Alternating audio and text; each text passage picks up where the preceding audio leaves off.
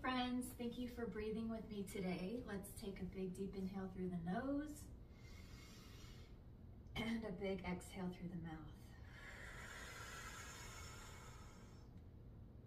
Or with that breath, if you've got some congestion, breathe however you need to. If you need to take a deep inhale through the mouth and exhale through the mouth, or through the nose and exhale through the nose, whatever works for you. So let's go ahead and check in with our BBEEMS.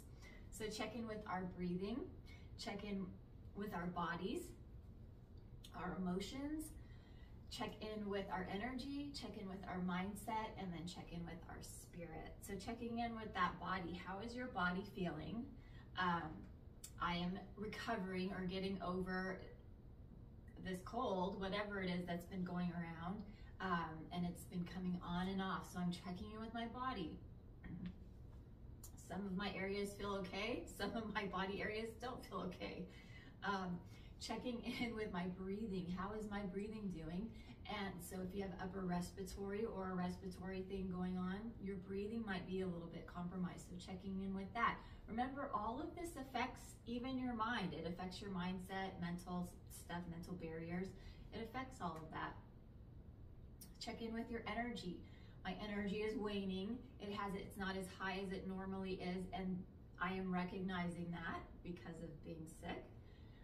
Checking in with my emotions. How are my emotions? What are my emotions? What am I feeling? And then marrying that with being sick as well. So remembering to bring that into the conversation and give yourself some credit that you might be feeling extra down and you're like, why am I so depressed? Your body is depressed because maybe you're fighting something off.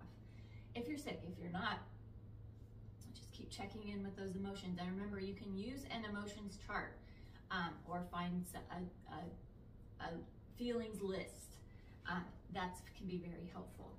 Check in with your mindset. How is your mindset doing? Are you able to change it? And then checking in with our spirit. And that's our number one. Our foundation is our spirit. So checking in with that, making sure that you've had some spiritual nourishment, even when you're not feeling well anywhere else. Getting that spiritual nourishment, spending some time in the Bible, spending some time in prayer, meditation, in worship with God. Vital and essential and foundational. Let's do a few sun breaths here and breathe ourselves into this day. So let's inhale, and you can use your arms. I'm going to use my arms. Inhale it up and exhale it out. And inhale it up and exhale it out. And one more time, inhale it up and exhale it out. And if you have been ill, if you've been sick, you might want to add in, you don't need to use a lot of movement, but you might want to start, if you're starting to get up and around, you might want to add in a little bit more movement, a little bit more rotation with your breathing. Maybe you're standing, maybe you can stand up and rock yourself back and forth while you breathe. I'm going to add a little bit of arm rotation with our next 3 breaths. So I'm going to inhale and sweep this up. And as I exhale, I'm going to drop that and give myself a little bit of a twist. It'll be 4 breaths actually, so that we get 2 on each side. Let's inhale it up. And a little twist on the other side. 2 more breaths. Inhale it up. And twist that over. And inhale it up. And twist that over. And then maybe do that check-in again. So check in with your BBEEMS, check in with your body, check in with your breathing, check in with your energy, check in with your emotions, check in with your mindset, and check in with that spirit. And even after just doing a few of those breaths, it opened up, cleared up my chest a little bit, cleared up my nose a little bit.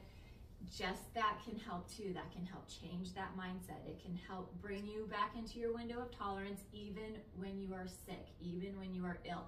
Because in my personal experience, I tend to go way out of my window of tolerance when I'm sick. I either go super duper low or I get kind of a little manic, like what's going on? So and it lasts a little bit longer. So I have to recognize that and process through that and work through that so that I bring myself back in. I may not be feeling here, but I am acknowledging that I can bring myself here, and that if I'm up and out, it's okay. Give myself, my body, some time to keep continuing to recuperate, recover, and get back into a little bit of normalcy. So thank you for breathing with me, and keep breathing, keep going through your checklist, keep normalizing whatever is going on with you if you've got some illness going on. And we'll see you next time.